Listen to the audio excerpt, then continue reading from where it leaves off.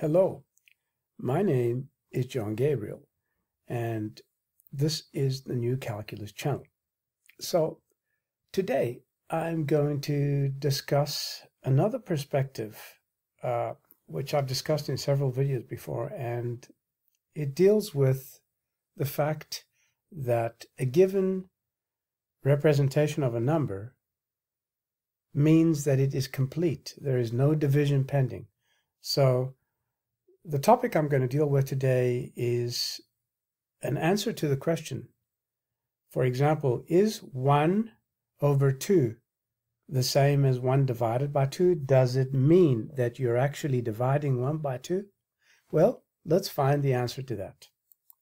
So, now, what I'm saying, the question asked is, why am I not able to, okay, the question asked is, does this mean 1 divided by 2? The short answer is no, it does not mean that. The division has already taken place. Now, in algebra, if we do that, that means that the division has taken place. But in algebra, there's no division actually possible if the numerator is smaller than the denominator, because division actually means very simply this: repeated subtraction. So what can you subtract? How can you subtract 1 from 2? If you subtract it repeatedly, you're going to get a very large number, aren't you? Okay? All the time you're going to get a very large number. And it's not going to make sense, is it? So what is 1 minus 2? It's minus 1. And we take away another 2, and that's going to be minus 3, and so on. So this here is not determined. Okay, so in algebra, nothing happens when you say 1 divided by 2, because 1 is less than 2. 1 goes to the top, and 2 goes to the bottom. In other words, we're just representing a number like that, right? Where this line here is equal to this line here. So we're, and of course this one also, right? So it's basically just this taken twice. So in the beginning, it was written like this. One line like this, and that would equal to a half, right? Okay, so in algebra, we simply represent it like that. And it doesn't mean 1 divided by 2. The division has already taken place. No division is pending. So now, so you may turn around and say, well, what happens when you do this?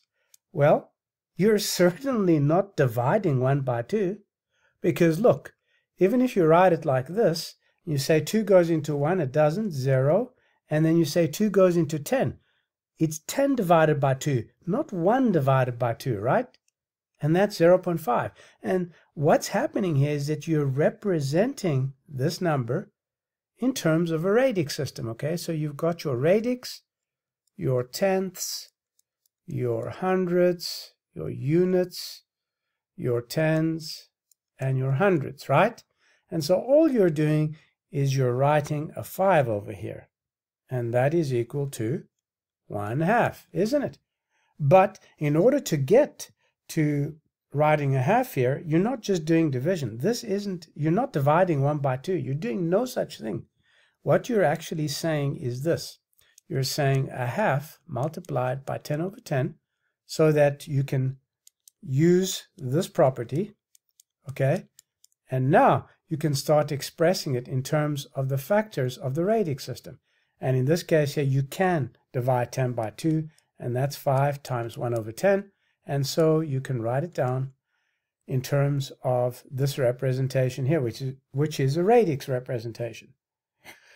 It turns out that you do exactly the same thing if you're using any other radix. Let's take, for example, this radix system, okay? Base 2. 1, 2, 4, etc., right? So over here, what are you doing? Are you dividing 1 by 2? Nope. You just put a 1 over there, and it means you have a half. And so how did you get from a half to 0.1 in base 2? All you did was you took a half and you multiplied it by 2 over 2. That's the same as 2 over 2 times 1 over 2, right? And this is 1 over 2, and 2 divided by 2 is 1. And so you've actually represented it in base 2, but you're doing nothing of the sort that your idiot mainstream professors of mathematics and your teachers tell you. They are all fucking morons compared to my intelligence. Excuse my language, but it's the truth. Now, so there is no division pending here, okay? Don't fall for the bullshit that you're told. This here has already happened. This here is a number in its own right. It's a number like 1 over 1, which is equal to 1, or 2 over 1, which is equal to 2. In fact, it's just the reciprocal of this, isn't it? It's 1 over 2 instead of 2 over 1. And in the beginning, we just used line segments. The ancient Greeks, who were my brilliant ancestors, whose clarity of thought was not matched by any before or after them. Okay, and they understood these things. And I was the first after 2,000 years to understand these things. So after Euclid and before me, no one had a clue what this meant, okay? They thought this meant 1 divided by 2. It doesn't. The division has taken place. And the same story here. I mean, if you have to write 2 divided by 4, the division has already taken place. What does this mean here? This here means that you've got 2 units like this compared with 4 units, okay? Where I haven't drawn it to scale, but one of these is equal to this.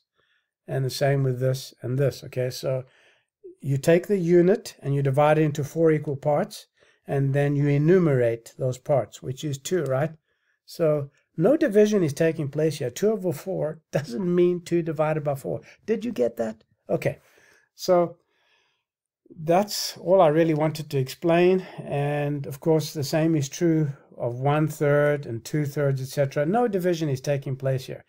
Now, if you have, for example, 5 halves, then you can actually take the 2 away from 5 2 times, right? And there's only a half left. So it's 2.5.